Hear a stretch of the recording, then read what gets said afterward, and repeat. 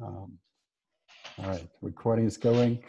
Hi and welcome everybody. Thanks for joining us. My name is Helmut Wahrmann-Whitaker, and I am here with two wonderfully amazing ladies who are dear, dear friends. And one of them is my wife, Kay Cordell Whitaker. Hi, Kay. Hi. And the other one is our friend Laura Keddy. And we have talked in more detail about who we are, who they are. So I'm not going to go into great depth here. If you haven't watched the previous webinars yet, number 1 and 2, go to katase.reddoor.com and you can catch up and learn a lot of things leading up to this one. And Kay is the author of The Reluctant Shaman and Sacred Link, and she also is the creator of the Red Door and the Red Door Healing Work. And just a few among the many pretty amazing things that she does. And Laura has been studying with us for more than 5 years. And she has a working farm and is building a retreat and teaching center on that farm. And she fell in love with Katase and the Red Door, and she's helping us to bring the teachings out into the world. And we're building a beautiful collaboration. It's very, very exciting. So, and today's webinar in the Healing Arts series and the Katase Red Door Healing series is called What Makes the Katase Red Door and the Ancient Healing Arts So Effective. Before we get started, I need to read you our disclaimer. And here goes the Katase and Katase Red Door disclaimer. Excuse me. The healing work and teachings that we offer and that you are receiving stem from ancient spiritual healing traditions and are not intended as a medical or psychological service in the allopathic sense of the term. We do not make any medical claims. The ideas, information, procedures, and suggestions we provide are based on those ancient spiritual traditional healing traditions and are not intended as a substitute for consulting with a medical professional. Kay, I, or anyone else working with us shall not be liable or responsible for any loss or damage allegedly arising from anything we provide. Our healing work and teachings are rendered within the context of the ancient traditions they are based on. Everyone receiving healing work or teachings from us is wholly and entirely responsible for their own health and health care. All right. We're ready. What makes the Katase Red Door and the ancient energy healing arts so effective? Kate?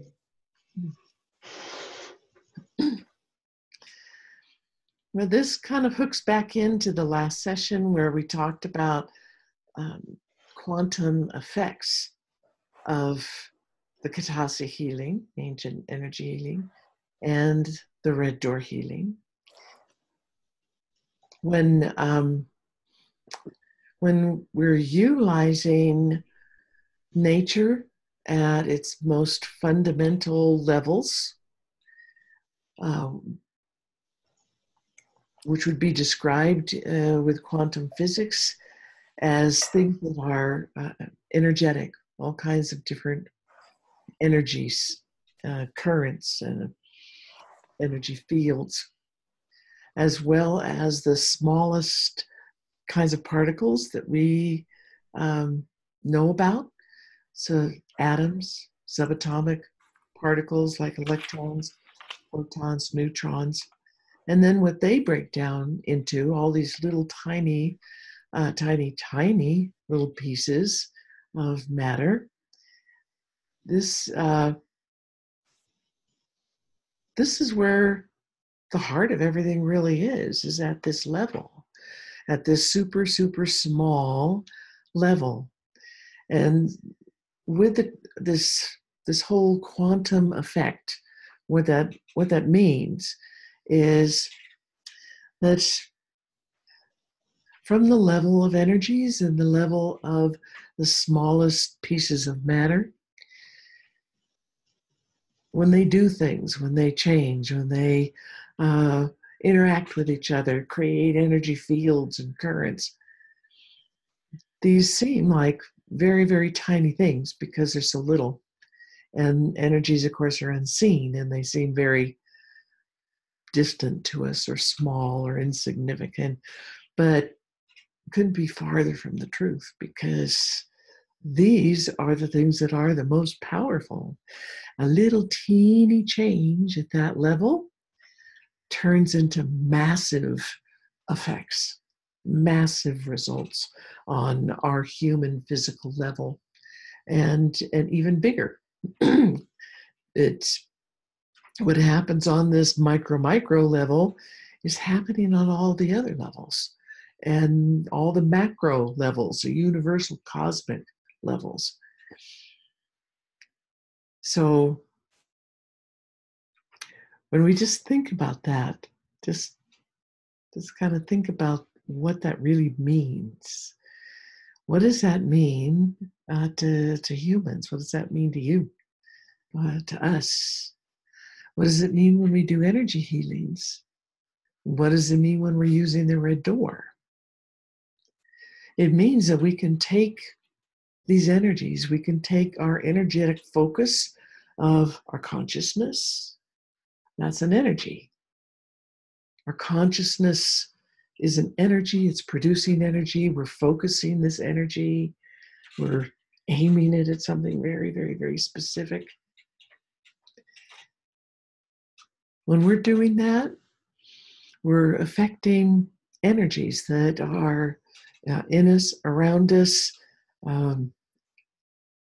in the universe, along the way to our subject, to our target area, in the target. We're stimulating activities in the subatomic levels and the atomic and molecular levels, and it all sort of rolls uphill, you could say, from the subatomic to the bigger and the molecular, to the cells, to the organs, to the whole body, a whole system. And big changes happen.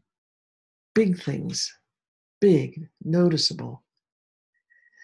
From the way we've been taught to think in our modern culture and modern science, this just doesn't seem logical, and it doesn't seem possible. But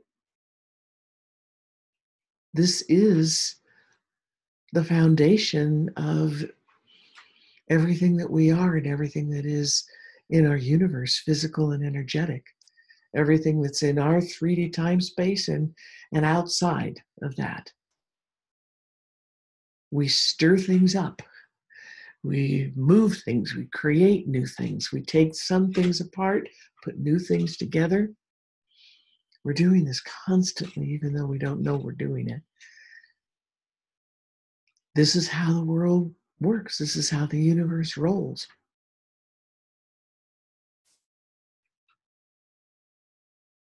The kingpin here, the center of it, is consciousness. The whole universe is consciousness. Everything is conscious. Everything's alive. Everything is thinking and feeling and interacting, communicating, sending information and energies back and forth all the time, on all levels, macro levels to human levels to micro levels and back.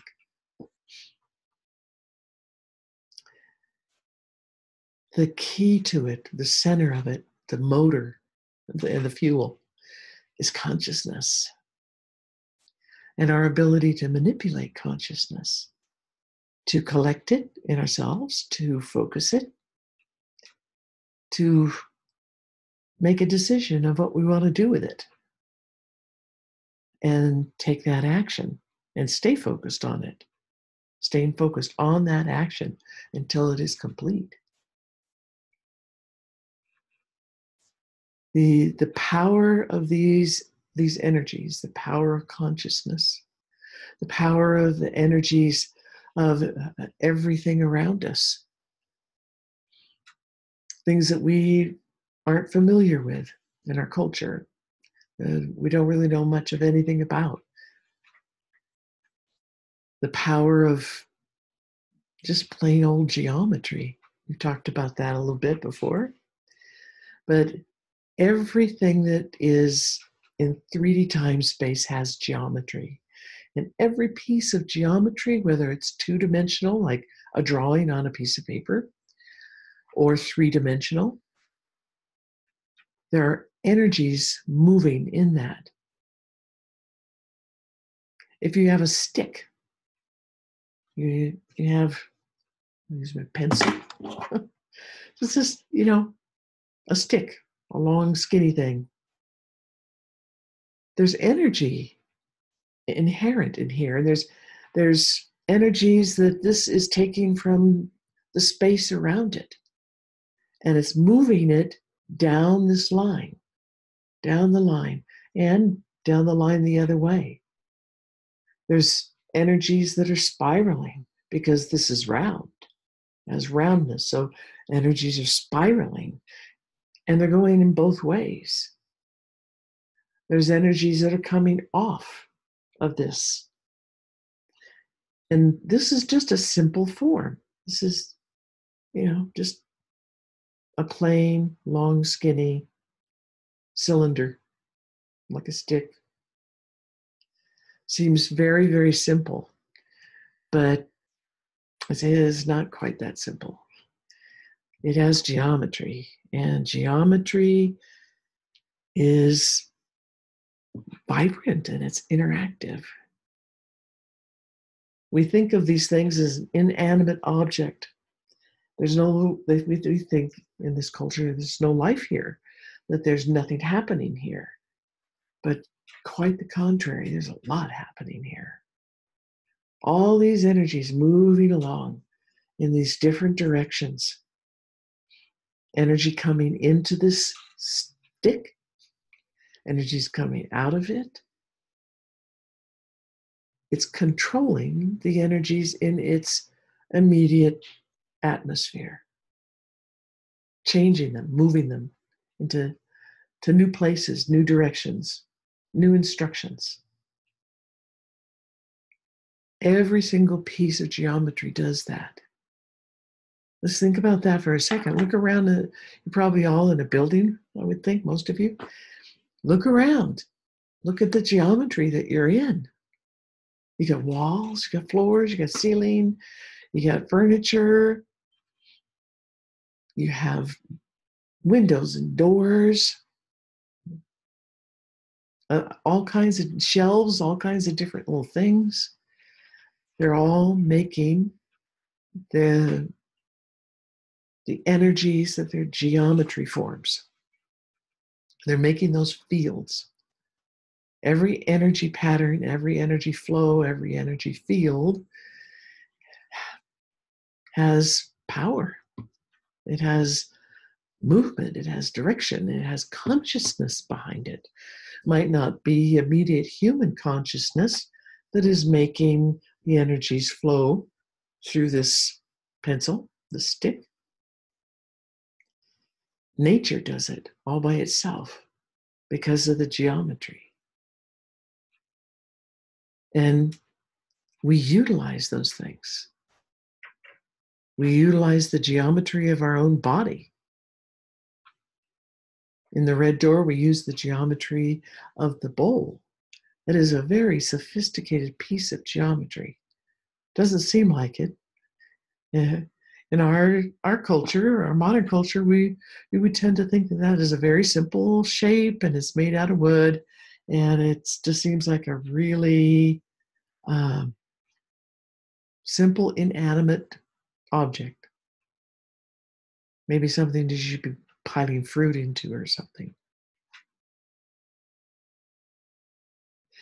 But if you just think about it, just kind of think and imagine that shape, cylinder, and where the energies are flowing and what kind of energies that they are interacting with, which changes that form and creates a field of energy and energy movement. That is absolutely astounding what that little piece of geometry does. Some geometry is very neutral. Some of it can be really destructive, not healthy to be around. I'm sure everybody has gone into a building somewhere where the geometry was just all wrong. It didn't look right. It didn't look good. It didn't feel right. It felt discombobulating, unhealthy, energy depleting. And we've been into places that felt good. They looked good. They felt good. They made you feel good. They were energizing.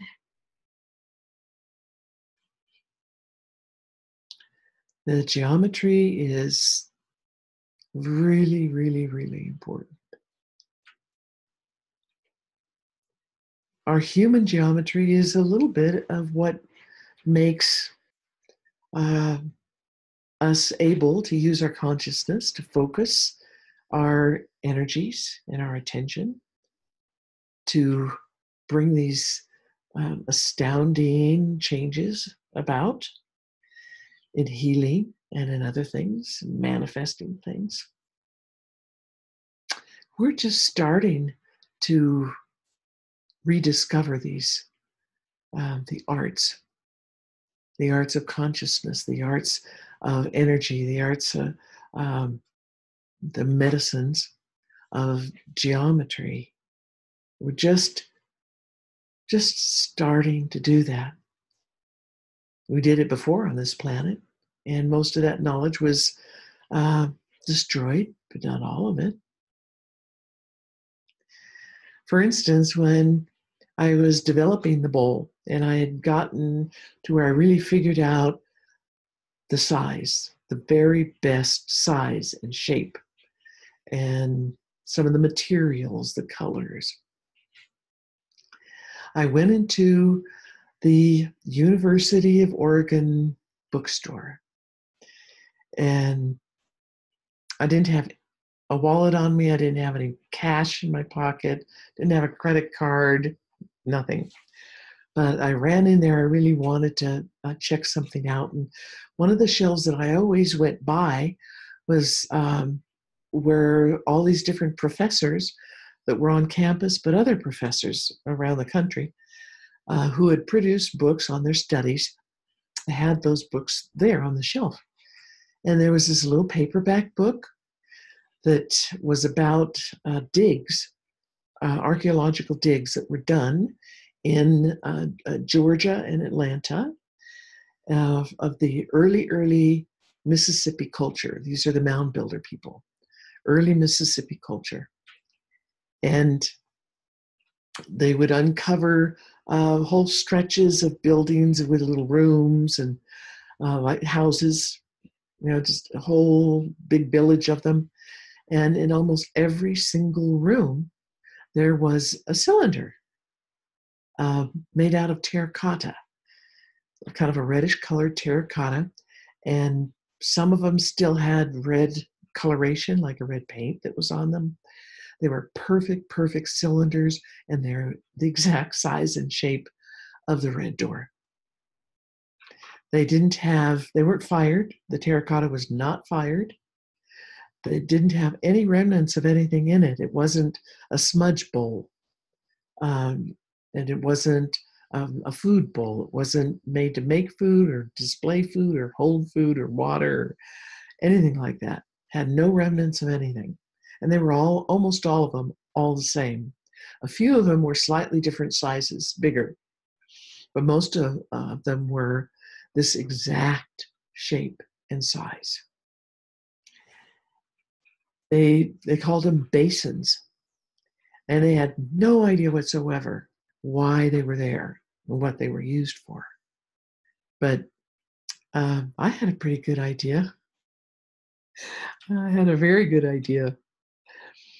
My thoughts, my immediate feeling was that these people, the really, really early first mound builder peoples coming from someplace else, coming out of the Atlantic, coming up from South America, Central America, landing in the southern states, that these were people from a very ancient culture before Atlantis sank, before the deluge, antediluvian, and they had a lot of incredible knowledge.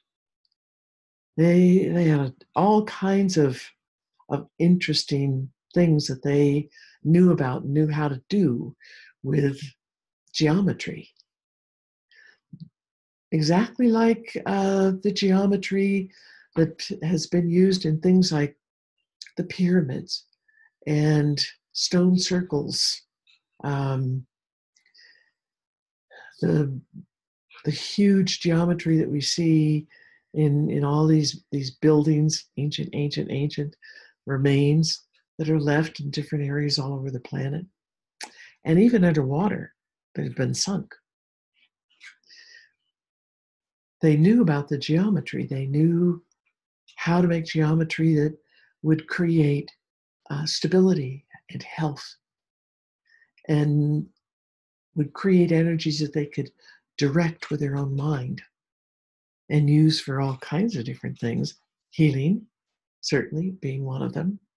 And I think this is a remnant of that kind of knowledge that the people brought with them and kept alive. I didn't have any money. I couldn't buy the book. I was going to go back later and get it. I went back later and the book wasn't there anymore. And the people at the counter couldn't find any sign of it. So whatever that means, I don't know. But this kind of knowledge, it's been around before, and now it's coming back up. And it is astoundingly powerful. And we can do so many different kinds of things with it by focusing our consciousness, our attention. That's, the red door, it sits there, it does its thing, it's making these energy fields, it cleans the space, psychically cleans the space just because of the geometry, and sucks it away, turns it into, it's like it recycles it, turns it into free, clean energy that can be used again in some other way. But for the other kind of things that it's capable of doing, it takes the interaction of human consciousness to focus the attention and the content of the focus and finding a target to broadcast to, and utilizing that shape to create that scalar wave that can reach anybody anywhere on the planet and on the moon, and probably anywhere in the universe instantaneously, works outside of time and space. This is all done because of our human consciousness. So when we put these things together, this is incredibly powerful. I've got how many years? 30 years of working this, 35 years. Been doing it for a long time. Had a lot of really dark hair then.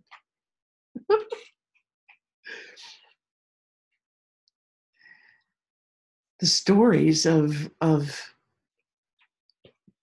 what this technology is capable of, it just blows my mind. And I've been working with it all this time, and I still get just super jazzed and excited every time I see these incredible results. This one young lady that I was working on, she was about 17 or 18, I think, when I started working on her. Hawaiian, lived in Hawaii, was a surfer. She had been refurbishing an old piece of furniture and was trying to strip it with chemicals, and it splashed in her eyes, and she damaged both eyes. She created a great deal of exterior damage, but also interior, and disrupting the retina on both eyes, pulling it off of the back of the eyeball, dislodging. She was having little bits of cataracts forming and glaucoma. Her optical nerve was showing a little damage in the beginning. And she had operations, she had chemicals, she had steroids, tons, way too many steroids, which didn't do anything. They didn't help at all. And they were actually giving her more glaucoma and more cataracts. And if you use them long enough, they can completely detach your retina from the back of the eyeball and the optic nerve. So they were just creating more damage. So as I started to work with her, I was doing both the red door and the ancient energy healings. And we worked sometimes twice a week. A lot of times it was once a week, and worked with her for, I guess, a couple of years total. Her retinas attached back perfectly to the back of her eyes and to the optic nerve. The optic nerve healed itself. The glaucoma and the cataracts, they were improving, but she, it was too late for some of it because the doctors talked her into having cataract surgery and replacing her lens. So there wasn't a whole lot else that could be done with the energy around the plastic that was sitting in the middle of her eye. But cleaning up the rest of it and healing the shape of the interior of the eye and the fluid itself, and the little hole, you got these little holes in the inside of your eyeball where the fluid is supposed to be slowly draining out, and then you get new fluid that comes in, cleaning it all the time, healing and cleaning and nourishing. And when that clogs up, you have glaucoma, and it begins to have pressure and swelling, and it distorts the whole vision. It can make you blind, and if it goes long enough untreated. But that was completely fixed. The holes healed themselves. The drainage became normal again. And from being legally blind, she went to being having a little bit better than 20/20 vision in both eyes. So she went from surfing, almost totally blind, to being able to surf with her eyes back. Now that's utterly, utterly astounding. That's what this kind of healing can do. And that's why these little tiny things with the energies and the focusing of energies and the changing of the electromagnetic currents in her body, in her eyes, and the electrical fields, the magnetic fields in her eyes, and increasing them. Things can't heal in your body until that magnetic field intensity has increased. That also makes the electrical activity increase.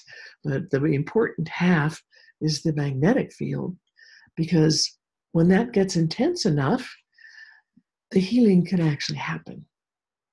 You can't really fix or heal anything by yourself, with your mind, with any pills, anything, until that magnetic field is brought up in intensity and held there. And that's what these healing techniques do. That's how they start the operation of making these changes. So when we think about the energies that are around us, the ones we're most familiar with, of course, are electrical energies and fields, and magnetic energies and fields that come from the electrical activity. Magnets that you stick on the wall, on the refrigerator. Those are what we would describe in the ancient healings as a little bit coarser. They're more of the 3D time-space world. The other kinds of energies are called subtle energies. And this is what we use with our thinking. This is the primary energy of our existence as a physical body that's alive and moving. It's often called life energy. These subtle types of energies, this is what is moving along on this pencil, on the stick. When we can collect them together and give them a single goal, a single task, a single form to take, single information, task to do, then miracles happen. Miracles happen. So that's why it's so powerful. Far more powerful than any of the pharmaceuticals. Most of our pharmaceuticals are really pretty dangerous stuff. Many of them don't do the thing that they claim that they're doing. And they have so many other side effects that are very, very, very unhealthy. I think most of us know that by now. That information has been coming out and coming out and coming out from, the deep, dark secrets of the pharmaceutical companies, whistleblowers, people doing other kinds of research, finding out what's really in those substances and how they really act in the body and interact with our chemistry and our electricity and our subtle energies. They really are not the very best thing that humanity has delved into and developed. Surgery, now that has its place. It can be helpful in certain circumstances. But there's so much of it that is done when it isn't really needed. And that just leads to more problems and more problems. So people are getting tired of that. They don't trust standard medicine. They don't trust the MDs. They don't trust pharmaceutical companies. And we're watching as people all around us and our loved ones have been supposedly taken care of by the standard medicine, and they just get worse. They just keep getting worse. So there's something really, really wrong with that picture, with the standard medicine approach. And we need to find, rediscover, we need to look into and really, really rediscover what the ancients knew and what they were doing, utilizing, how they made tools out of thought and geometry and substances like water, real pure water, fire.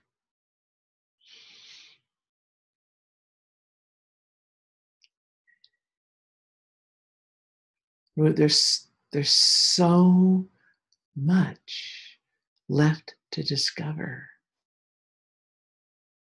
in what these things can do and what our consciousness can do and achieve.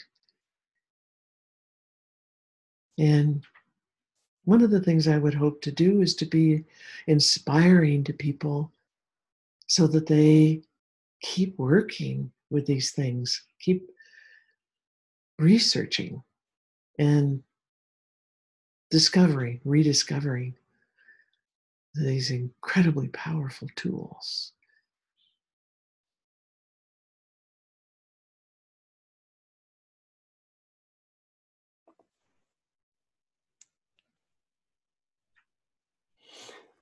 Thank you. I think you're well on your way with that. I would say so. Which is really cool. Mm. Thank you so much. You are very welcome. We are going to take questions again. There's a Q&A button at the bottom of your window, most likely. So if you click that, you can write in your questions. And Laura wants first tips. So, oh my gosh, I bet I didn't do a very good job of writing down questions. But I was hoping maybe you could talk more on because you talked about the effectiveness of the clearing of the bowl and the effectiveness. What a great story. I love that story. I've heard you talk about that specific client before, and it's still, I mean, I think we need one live recorded one just on testimonials from everybody, because she's one of many of these amazing stories of things that shouldn't be possible, made possible with health specifically. But one of the areas I was hoping you'd talk more on was the effectiveness as a communication device, as using it to find maybe health answers instead of, because I know with a lot of the cases, because my dad's older, and is the classic whatever the doctor says is true, and he doesn't understand that doctors are still playing the guessing game, and how the red door can maybe help with just the understanding or communicating of what's going on with your health. I mean, not even getting into the healing part, but just answers. Well, that's part of the protocol of how we utilize the energies, the medicines of what the red door is. In the protocol, we're asking a series of questions. We start off with permission. And do I have permission to be working on this person? And if so, then we dive in, and we have a whole bunch of lists that have been created of different body parts and different diseases, and that we can go through and check and ask. And we ask questions like how healthy the body is. That's a good way to start, a good place to start. How healthy is this body? And we have a whole system and a number system that describes this and allows you to compare from one thing to another, because the number system is consistent between 0 and 100. So we start with how healthy is the whole body together as a whole. And that would include all the energy aspects and chakras, and as well as the physical things, the organs, all the way down to the teeniest little pieces and molecules. And so we get that number, and that gives us an idea of how they're doing, kind of a first general picture of how the whole system is hanging in there or not. Because I'm kind of thinking like a mom. It's like we've all had those kids, like, are they really sick? The liver, it's like, is this, I don't want to go to school, or is this a real deal and I need to? Oh yeah. Yeah, we can answer questions like that too. for sure. Well, and it's great with pets. I mean, Can't really tell you too much. Cats who, in their stoic way of being, kind of hide symptoms. They hide a lot of symptoms, and it makes it really hard to distinguish whether they're not feeling so good. So, yeah, any of these, your plants, your house plants, your garden, your vegetables, the whole garden as a whole, a single plant. You know, you could measure any of these things and more, way more. So the very first question would be, how healthy is this body? So take a look at your dad, and you're kind of worried, and you know, he's old, he's not behaving like a 30-year-old anymore. So you get your number, and you kind of, well, yeah, okay, we're going to have to look a little deeper and find out why the systemic number is not so great, because there's something that's really sick in there that's pulling everything down. And then you go check your kid. Do they have a test tomorrow and they want to play hooky? Yeah. Or is there something really wrong? So you test their systemic number, and maybe it's all bouncy high. That's, you know, like, woohoo. Well, that can make you suspicious right away. And then you can ask other things that are a little more specific, like, does he really have a stomach ache? Does he really have a cold? Are there germs here? You keep thinking up, you know, more and more appropriate questions for what's there. And you get your answers. I love it with the vet. The vet always says, is your cat acting, is it sleeping more? And I'm like, it's a cat. You know how, I mean, anybody who has a cat, to ask if, I mean, would more be 12 hours versus, I don't know. So having the answers, that's, yeah. Being able to get those really basic answers, and you don't really need to go, you know, a whole lot farther than that if it's, you know, something that scares you. But it's so simple and it's so easy. Mm-hmm. And as soon as you learn how to do it accurately, you do it, and it's accurate. What astounds me, and what I just love teaching the radionics class, because so many people in the beginning, they're thinking, how could I possibly be accurate? I'm beginning. I could barely make this pendulum work. Yes. Are you sure that this is flying in the right direction? So they do. As soon as they get the beginning hang of it, which doesn't take long at all, they're asking questions, and they're focusing, and they're getting real answers. They're getting accurate answers. So there's no real reason to not take the next step, which would be to learn how to ask questions that are a little bit more pinpointed, a little more detailed. Like, okay, the kid doesn't feel so good. This is, you know, we're looking at this, and we need to find out where, why, what is it? And we ask, are there germs here? Are they viruses? Are they bacteria? Are they parasites or fungus? Or are they a mixture? Because a lot of things aren't just a single germ. They're a mixture of things. And if we use the lists that are provided with the radionics, we can ask those kind of questions going down the list. Is it this germ? Is it that germ? Right down the list. And you'll get the answers. The right ones will turn up. You'll get a yes. And it starts to make a picture. You start to understand a little bit more and a little bit more. So, okay, so they have strep. That's pretty popular. Where? Is it systemic? Is it in their blood and systemic all over the place? And then You find out, yes or no. Maybe it's, you need to look at specific organs. Okay, is it in the lungs? Is it in their digestive tract?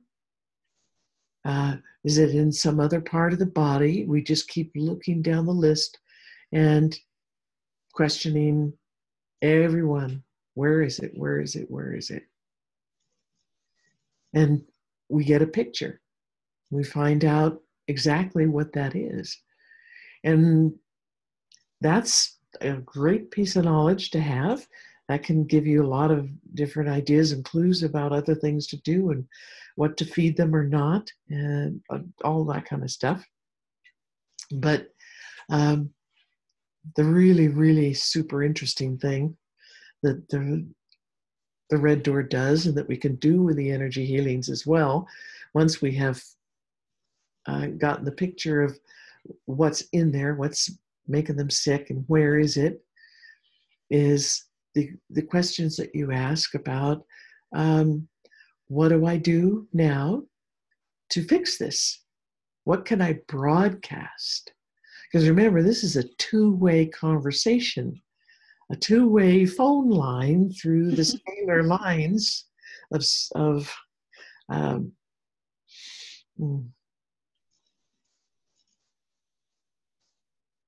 our subspace, our void. We're talking on the phone through the void.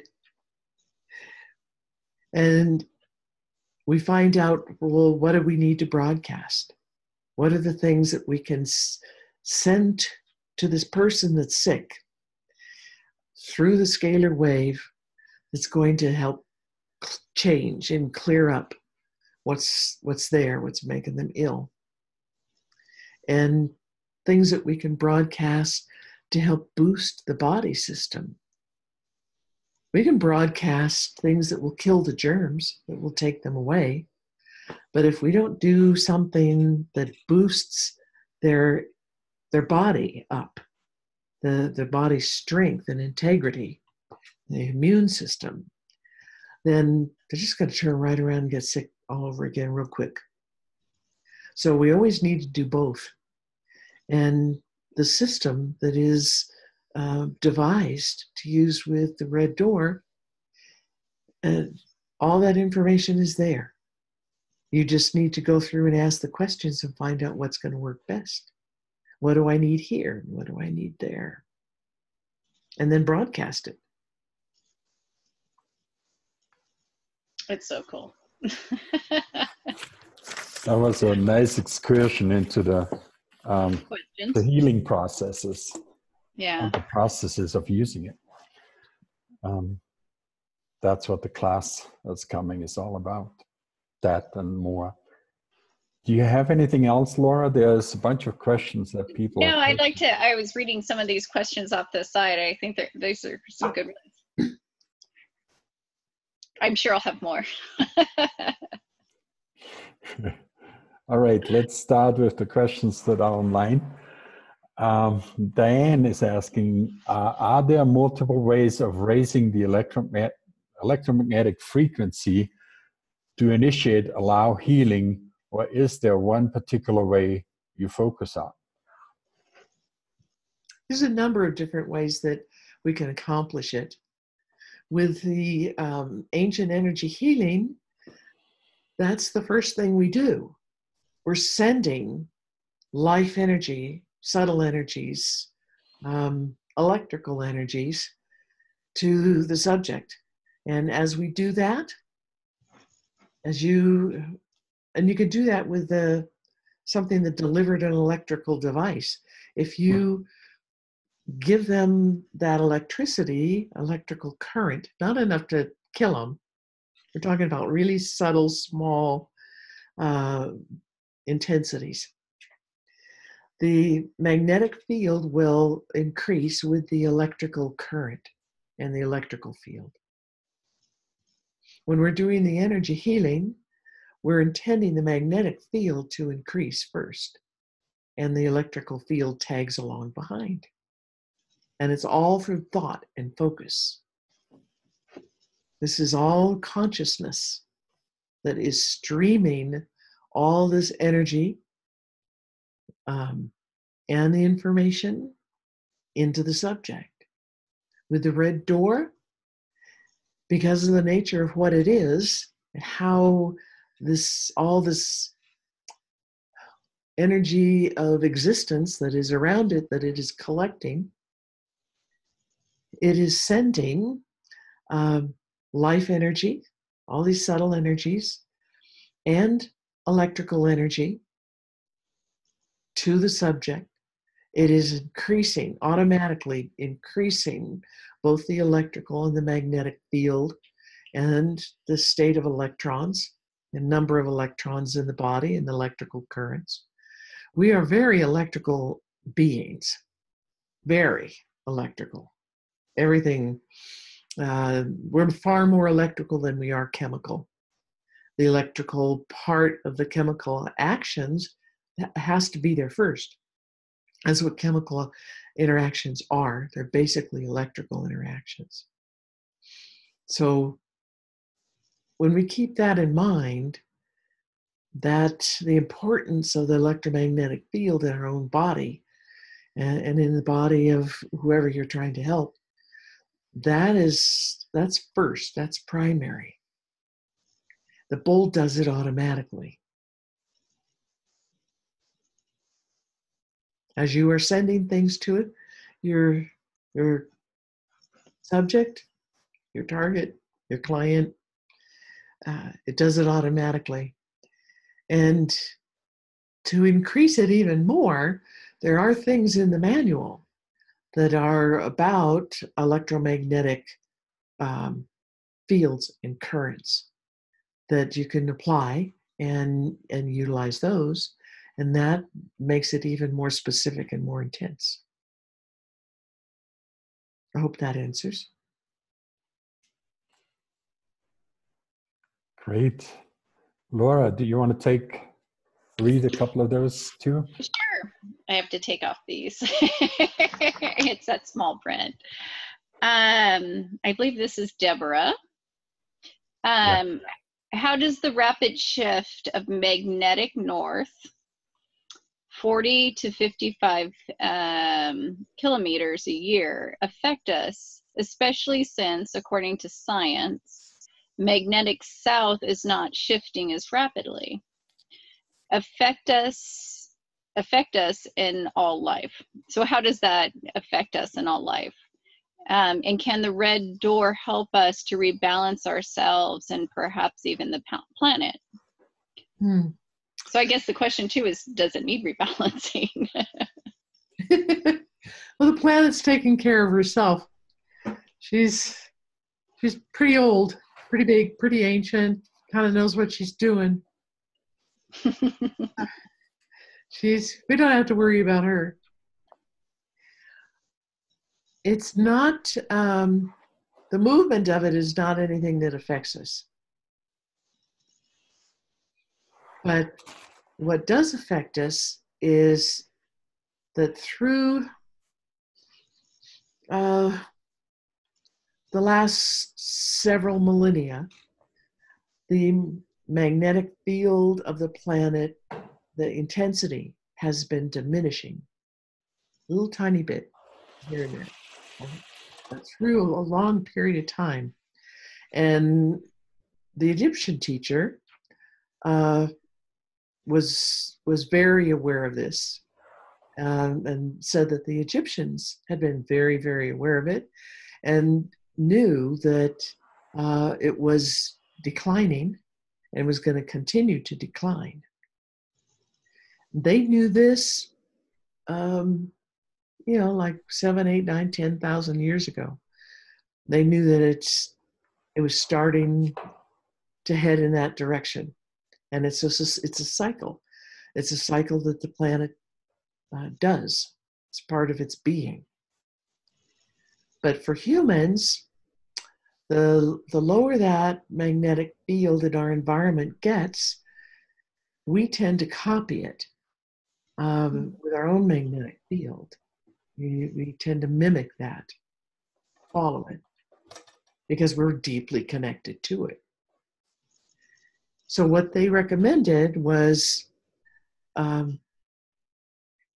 that if you want to have a stronger magnetic field within your own body and your own system and have it there permanently, that you need to do the special ceremonies that they open up your energy channels and raise your life energy volume. And that's things like Kundalini rising type practices or ceremonies. The Egyptians had their own way of doing it in the temples, which was, that's a totally different kind of thing, but it was a lot easier than Kundalini practices. And the Peruvians, the Katasi system, we have a ceremony called the Dance of the Earth Fire Serpent that opens up the channels, helps you and your body and your system, your consciousness, reopen your channels. We're born with them open, but in our culture, we learn how to close them down. And especially in certain areas, we close the channel down and we don't let too much life energy in. That's one of our biggest problems. And that means our electromagnetic field is even lower because we don't have that energy current going on in us. But when we do this, the ceremonies that open the channels and allow that life energy to move in both directions in its full volume, it's also an electrical thing. We have electrical energy that's moving through us and coming from the earth and from the sun and the galaxy. And that increases our magnetic field just naturally, just being that way. But we can increase it even more with our consciousness, with focusing our consciousness. And when we do that, we have better health, for sure, much better.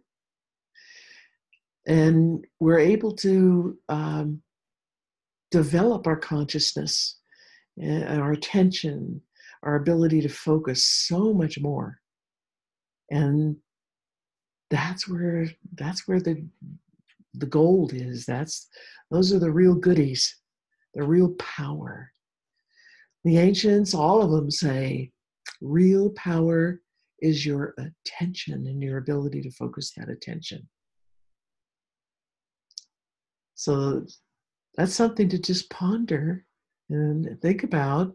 What does that mean? How do we do that? What would happen to me when I did it, if I do it? When we can, the more we can do to increase the life energy flowing through us, the better our healing is, whether we're using a red door or the ancient healings. The better our own health is, the better just about everything in our life can be. Our own development in studying these kinds of things, in improving ourselves and raising our own consciousness. This is the first step. This is the key. This is where it begins. Open up that energy channel and start learning about how to focus your attention. The red door work teaches you very rapidly how to focus your attention and hold it there. The ancient energy healings, and all the studies about that, all the traditions, that's what they're all about. How to open the channel, raise the energy, how to get it a bigger and bigger and bigger volume all the time, which raises that magnetic field and the electrical field and all the electrical activity in your body and your brain and your heart and your consciousness, improving your consciousness. The more that we can do that and expand our heart awareness with it at the same time, we'll be healing ourselves on all levels, psychologically, spiritually, everything. and help that happen to all the other people on the planet. That's the goal of the ancient teachings, the Egyptians, the Hedekas, the Katasi people, and everybody else I've studied. This is their goal, to raise the consciousness and awareness and awakeness of all of humanity. Hopefully we can do it really fast, soon. You mentioned it a while ago anyway, but working with the red door helps with that a great deal as well.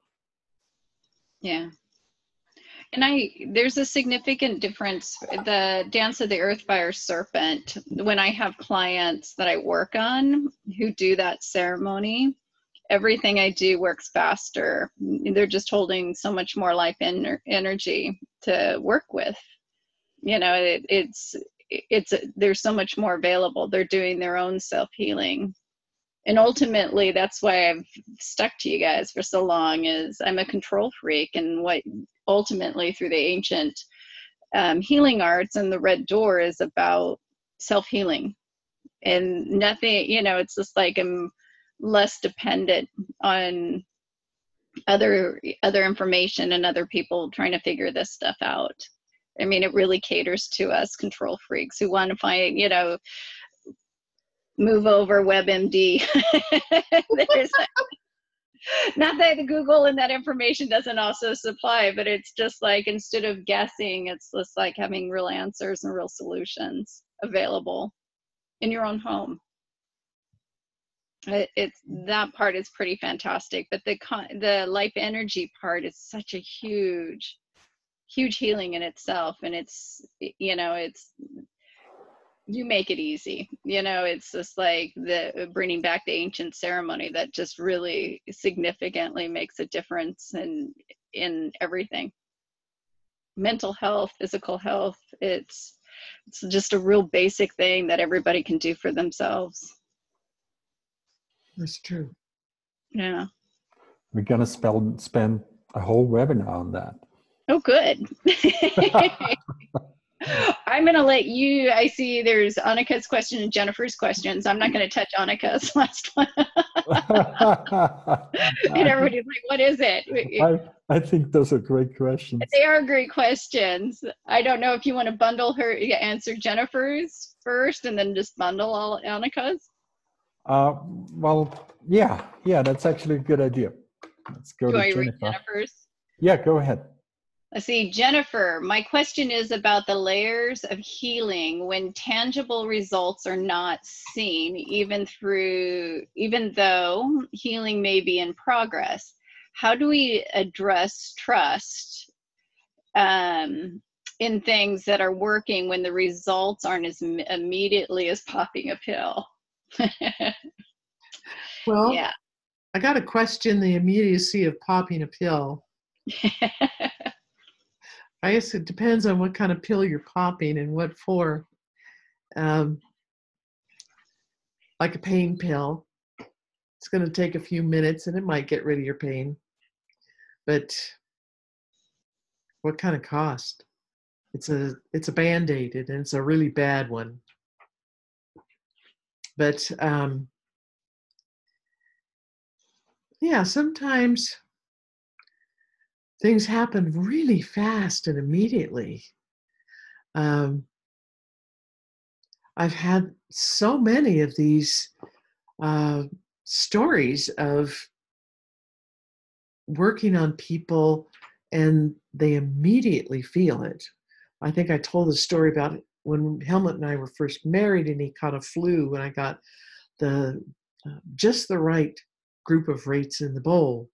And within just a couple of minutes, he was up and asking me, what did I do? What did I do? I feel great. I'm cured. And it really was just a few minutes. It was just a few minutes. The broadcast wasn't even finished broadcasting. It had only been in there a few minutes. And there's so many. I was working on this lady, she was in her car and she's driving in LA traffic, bad traffic. And she's feeling really bad. She's had all these symptoms and flu, and she had this, she was supposed to be headed towards the airport to go to someplace like India, or, you know, she had a big flight and a lot of work ahead of her. And so I immediately started working on her. And while she's still driving, she's going, oh my God, I feel better. That pain is gone. That thing, you know, my stomach ache is gone. My cold is gone. It was only a few minutes. So there are those that happen really fast like that. A lot of them, actually. And there's things, other kinds of things that you might be working on that are a little bit deeper, maybe a little more complex inside your body, affecting a number of different areas all at once. And especially if there's something old, something that's been there a long time, it has a lot of time to have created a big momentum of its own. And so when we work on healing, whether it's with the red door or whether it's energy healing or the two mixed together, we're trying to undo that momentum, the one that's been making you sick, full of blueprints that are all cockeyed and broken, so that your body is trying to follow the broken blueprints, and it just keeps making you sick.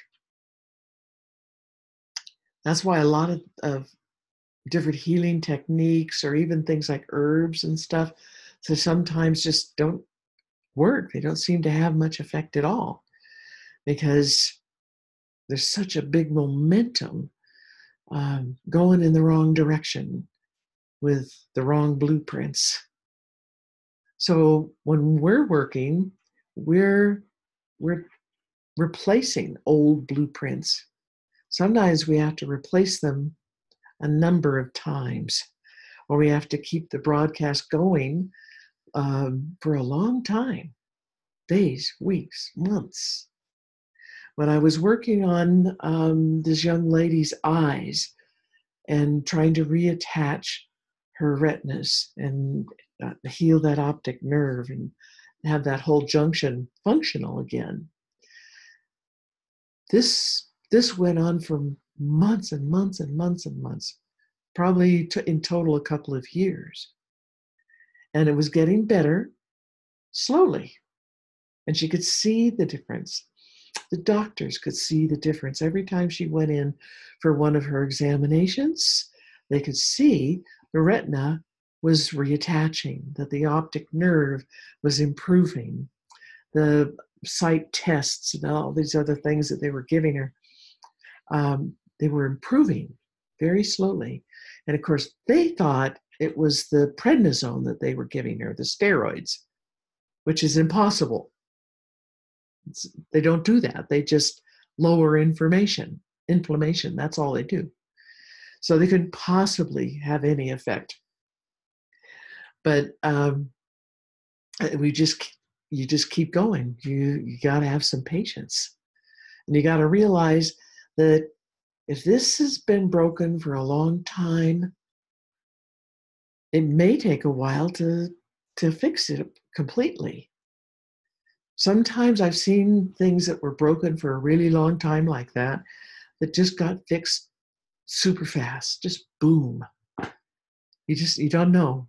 We're not in a place to really be able to see those things and predict them accurately. When we're working on with ancient energy healing, we're talking to the spirits all the time. We're talking to people's body parts, the spirits of the body parts and their diseases. And those spirits know those answers. They know if it can happen super fast. And we can ask them. You can get a better picture of what it's going to take. Another aspect that has a really strong effect on people is their own psychological state of being, their belief system. And what kind of relationship do they have with this disease, with their illness? For some people, it's been there a really long time and they've begun to identify with it. They don't know how to be without the illness being there. So even though on one level they desperately want to get healed and want to be better, they can be restricting some of that healing all by themselves. So with our energy healings and with the bowl healings, we have ways of working with that to help change that psychological state. People have to do their own work themselves. Yeah, that's the bottom line. But we can help a lot. There's a lot that we can do to help move them in that direction. And usually as soon as they get one little peak of something getting better, they start feeling better. They start getting, well, you could say, more of a belief in the possibility of being able to heal it.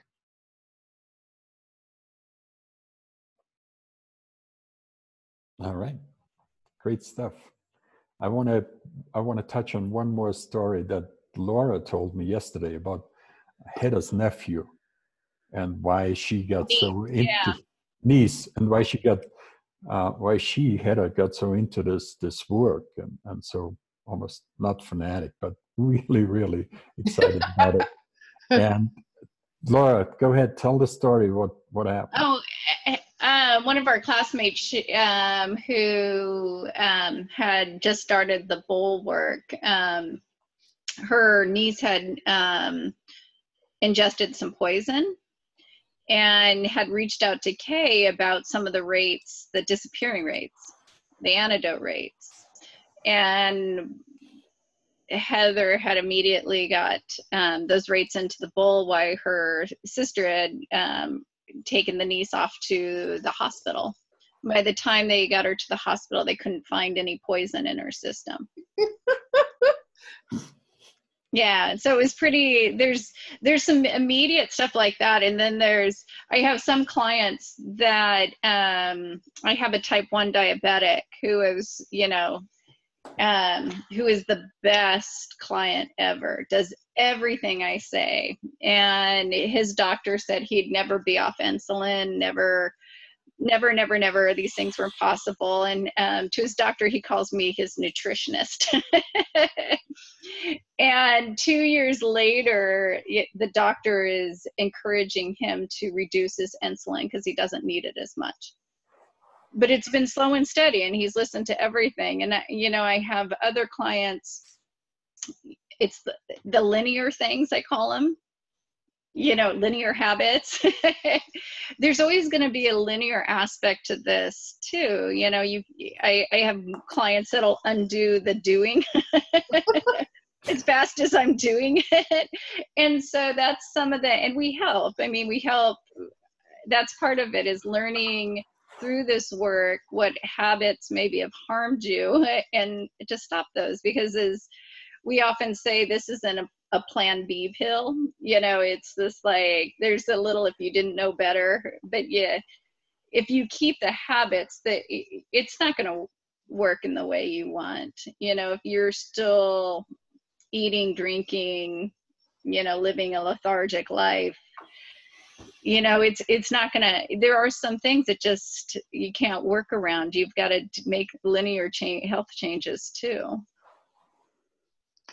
Yeah, I've had clients who, because of their addiction to different things, foods, alcohol, smoking, they make some headway, some good big steps. And it's very exciting, and their addiction kind of does a bungee cord on them and pulls them back in, and then they go right downhill. Yeah. So what that means is that people have to work on their own healing as well. You have to be able to be willing to take some of those steps and some changes. They're not all that big. Well, and they're definitely made easier with this healing work. The successes come quicker. Mm. And so successes are addictive in itself, and especially when you're doing the work yourself and you see the sliding back because of the habit, because you're measuring your own, health and healing, how your numbers going up, and then all of a sudden, whooped it up one weekend and they slide back. You see for yourself how your habits are affecting your health, and it's, you're easier convinced by your direct experience with it. That's true. All right. Great Thanks. questions. And we have a few questions from Annika. If anybody else has any other questions, put them in the Q&A thing. And the next one from Annika is, will you offer an education on this? Yes. We have 2 different radionics classes, Red Door Bowl healing classes. And one is the bigger, fuller, starts from the beginning, goes into very advanced kind of work. And that's, all these kind of things, they're in there. They're part of the teaching. They're important parts. And we're doing what we call a quick start, which gives you everything that you would need in your starting off and the how-to. And it also contains a lot of these different pieces of information about, like we were just talking about, with our habits and addictions, and changing a little bits of that stuff, little lifestyle things, and how much difference that can make for yourself as the practitioner, and on yourself and everybody else around you, and encouraging others that you're working on to do the same or similar things so that they also can help themselves and heal themselves. Okay, and next one from Annika. This is a good one. Will our body repair itself as soon as we start to clean up our bad stories? Or do we need to work on the body itself? What I mean is, we store all these bad energies also in our energy field. Do we need to work on the body if we just clean up all the energies and become luminous again? Will not then the body begin to heal itself anyway? Sure, not everybody searches for song and luminosity, I suppose luminosity. And sure, then I need to work with the body, but what happens if one awakens fully and is in song all the time? Is it then important to work on the body itself? Oh God, how I wait for that time where everybody is awake. Indeed. Probably you would have to do some things to help your body along, even if you had a somewhat sudden song awakening and just became very, very conscious and stayed that way. That helps your physical body a lot, and a lot of those energetic things that we've been holding on to that have been holding our consciousness back and holding us asleep, they would be disappearing with that, but maybe not all of them. It's going to be a really individual thing. And if you had some cell damage from these bad things staying in your body, and these energetic things that we hang on to, they do cause cell damage. They cause and continue all kinds of different disorder in our body. So one way or the other, we really need to address them and work on them. And with the cell damage, it may take just a little bit longer to be healing it all up, have your body be able to heal itself and correct those things. And it's entirely possible for some people, some of that damage was just too far gone that the body can't really fully repair some of that injury. That is a possibility. But we have seen some incredible things where the body has healed stuff that was absolutely not supposed to be able to be healed at all. Growing things back that weren't supposed to be able to grow back. All just miracles. It's all kinds of miracles. But it's an individual thing. And there's so many factors involved in people's individual lives. We can't say it like a blanket for sure. Everybody can do this or end up this way or that way. For everybody, it just doesn't work that way. We're too different, and our lives have been too different, and the kind of energy junk we're carrying is also very different from each other. The physical things that have gone wrong, that's all very unique, one to each person. It's very unique. I think there's also the reality that, I mean, as humans, there's more and more people who work on becoming awake, on living awake. But we are quite a ways away from it.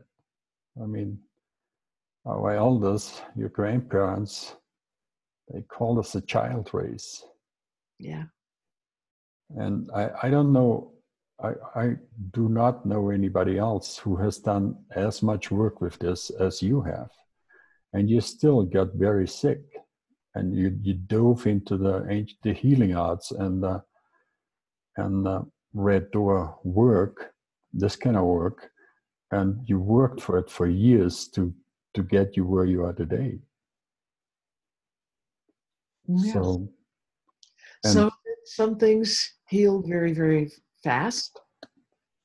I had a really bad bacterial infection at one time, and I was in Europe, and I didn't know anybody but Helmut. Didn't have any money, and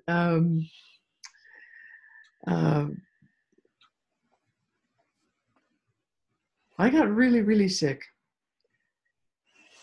I called my friend Dorothy, who I learned radionics with, and she immediately started, testing and hunting for what was there, and found it, broadcast it. It disappeared right away.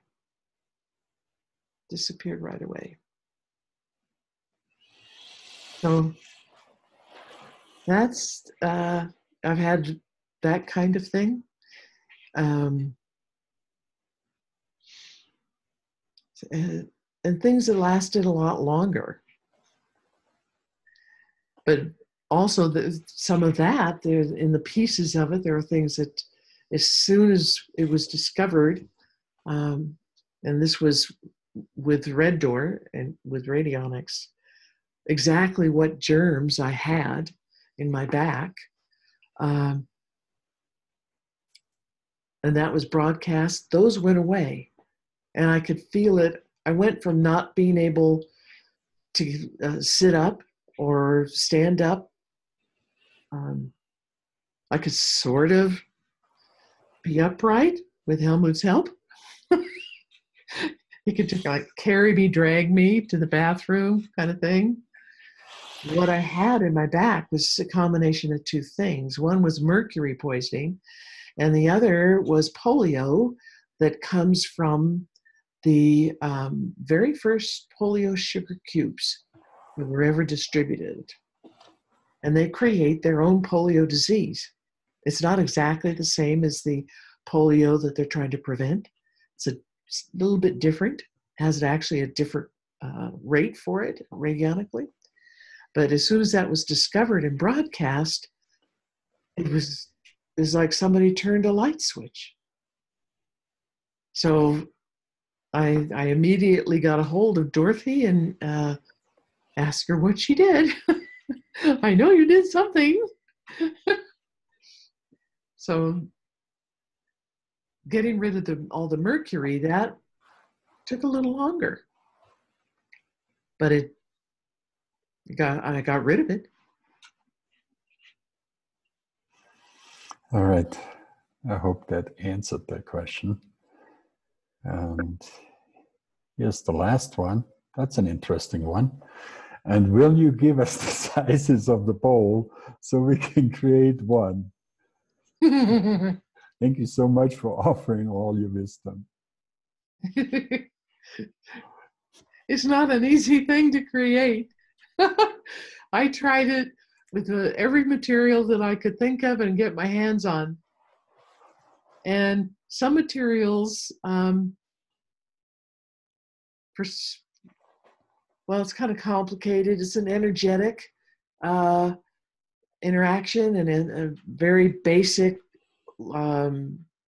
atomic level of chemical interaction with different things. When you try to build a bowl out of a material that the bowl doesn't like, that nature doesn't like something really synthetic and poisonous, you don't get the field. It doesn't make a scalar field. So you don't have the tool. It doesn't matter how exact it is. If the materials are wrong, the energy just stops. The fields stop. So if you know anybody who wants to experiment with that, I'd love to hear what your results come out like. My college training is in art and sculpture specifically. And I've used many, many different kinds of materials. Everything you could dream up, I've probably had my hands in. This shape is really difficult. Doesn't look like it. It looks very simple. But trying to get the lines all clean and straight in the corners where the side meets the floor, clean and straight, and keep the round and keep everything within the tolerances it needs to be to create that scalar wave is very tricky. Very, very tricky. And the ancient ones that were discovered in Georgia and Alabama, they were made out of a kind of terracotta. That means clay that's mixed with straw kind of stuff. They were pretty accurate. They were really clean and accurate. I try to imagine myself doing that and maintaining, just in developing the accuracy while the material is still wet. That's hard enough. But that kind of material with the clay is going to distort as it dries. So you have to do something to keep that from happening or keep repairing it, or it's a tricky, tricky shape artistically.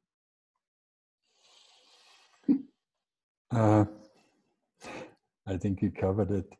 The important part that you touched on anyways is if it's just a little bit off, you don't have a scalar wave. You don't have the connection. And then all you have is a fruit bowl.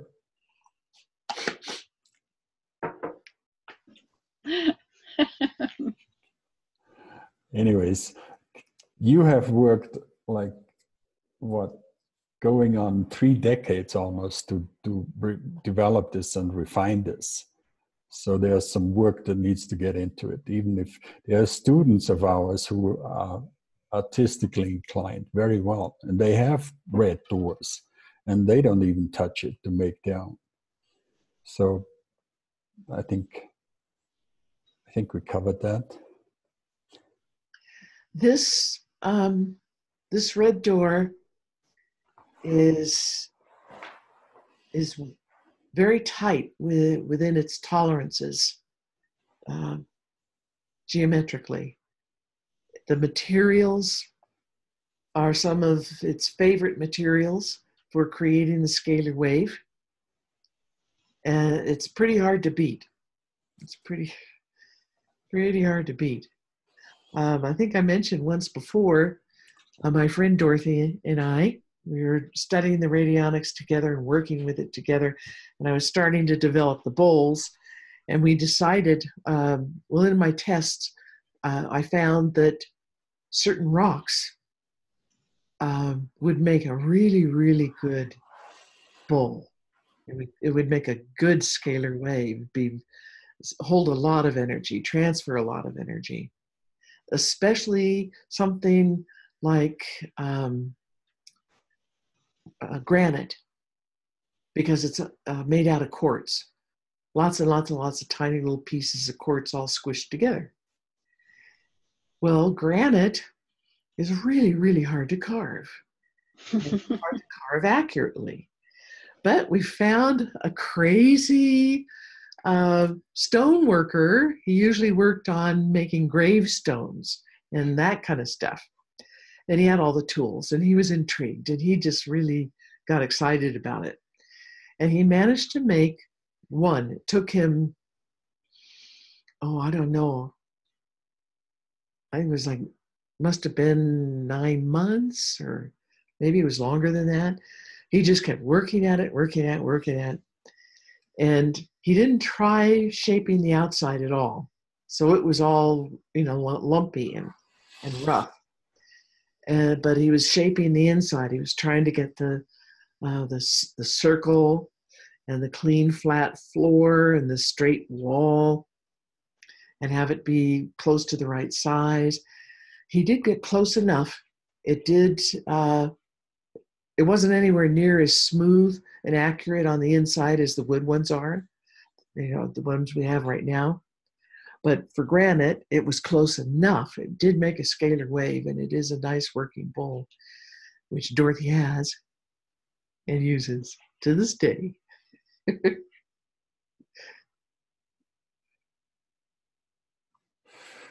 Okay, I'm going to go to Annika's last question here first. She's asking, will a stone circle in that special size do a scalar wave to work with as well?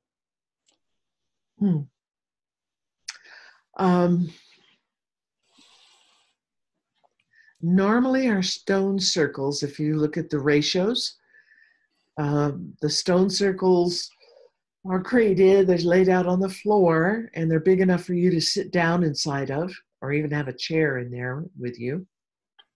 So that's like 3 to 4 feet in diameter. And the rocks are, anywhere from this big to about this big that people collect to make the circle out of. It does create an energy wall that goes straight up. And there's energy that is swirling around in circular motion. So there's a number of different energy fields that are working there together, but not when it's that size at 3 to 4 feet. It's not making a scalar wave. But if you made it, about the same diameter, you'd have to be using smaller rocks that if you kept the ratio the same, your rocks would be really little, and they probably aren't going to create enough significant energy wall going up. There will be one there, but it doesn't have all the properties. If you used one with tall, skinny rocks that, made a whole big um, like Stonehenge or something, but together you'd want them almost touching. You might be able to develop a scalar wave. It would be really tricky. There would be where the rocks meet, there are little wobbles in their surfaces and stuff. You might not be able to get the scalar wave to happen. It would be an intriguing experiment. I think I want to emphasize that there's literally a couple of decades in this development, and you can't just go out and duplicate it. That's just not going to happen overnight.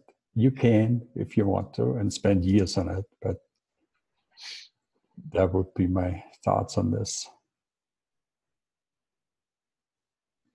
Okay? That's very true. It's just not real likely that you're going to end up having a scalar wave happen. But it's an interesting thought. All right, and last two questions on the board here. One is from Tara, and the other one is from Annika, and they are kind of about the same thing. And Tara is asking, what are the next steps to begin? What are the costs to purchase the bowl and sign up for the quick start? And so Annika is asking, so when we become students for this work, how do we get a bowl? I have been working on that information and those pages, and I was hoping to have it ready for this webinar, but Alice, I don't. But they will be ready for the next one. And we give you links to those, and you can check it all out and all the options and everything that's there and what it's going to look like. So all that is coming. Great questions, all of you, really great questions. Great questions. Thank you so much. You guys have any other thoughts? No. No, I think that's pretty good. We covered a lot. It's a lot of stuff. Beautiful. Yeah. Any last question from the audience? Although we are past 90 minutes again. That's all right. We seem to go past a lot. Yes. All right. But it's really good stuff. Let's leave it at that. A couple of things. Our address, katasereddoor.com and LauraKeddy.com, right? Yep. LoraKeddie. A little different spelling of Laura. All right. And then there's the next week's webinar. That's all about the importance of life energy that we touched on today. And then the week after, on a Sunday, Laura's bowling party. Yeah, if you want to see, there'll be other practitioners there with us too, but it'll give you a chance to actually physically look at the bowl and experience the bowl. And it's about a week before the quick start, or less than a week. It's right around the beginning of the beginning trainings too. So if you haven't decided, this is fabulous. And you live in the area, come on out, register. I need to count heads on how many people. And if you register, I'll give you the address of how to get to it. And it's fun. I mean, even if you're on the fence about buying a bowl, come out and experience other people who are interested in this practice. There's also going to be a couple of other students there. So there's lots of people to talk to. There should be 4 of us, 4 Katasi shaman there that day is the plan. And so we can answer questions about the red doors, but we can also ask questions for those who are interested in participating in the practice. Like, why are we still doing it after all these years? Yeah. And we will share details about how to register for that and how to get there. And like I said, all the pages with the information about how to join the class will be up hopefully by next webinar. I'm going to work really hard. I think that's it. Kay, you were amazing again. Thank you so much. Thanks, Kay. You're welcome. Laura, thank you so much for doing all this with us. Oh, thank you. This is fun. And everybody who joined us, thank you so much for being here live. And the recording should be up very soon, very quickly too. All right. Beautiful days. Love you. Bye-bye. Love you all. Bye-bye.